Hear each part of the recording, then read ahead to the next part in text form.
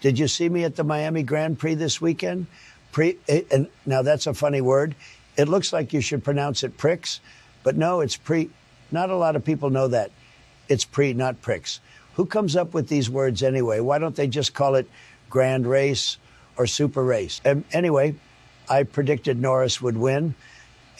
Many people picked Verstappen, but I knew Norris would win.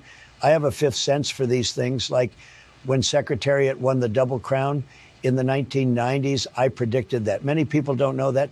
I am curious how this guy Perez got past the gate, though.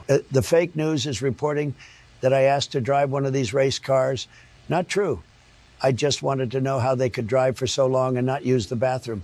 If I have a drive that is more than 30 minutes, I always have to strap on my external catheter. I call it my pillow guy. Works great. I talked to probably the most important person here in Miami who runs the Haas race team about getting some MAGA hats on the team and maybe some big Trump stickers on the cars.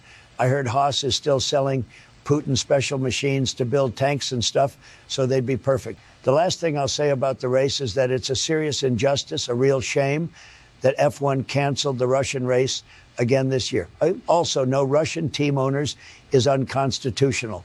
When I'm back in office, I will reinstate a Russian F1 team within 24 hours.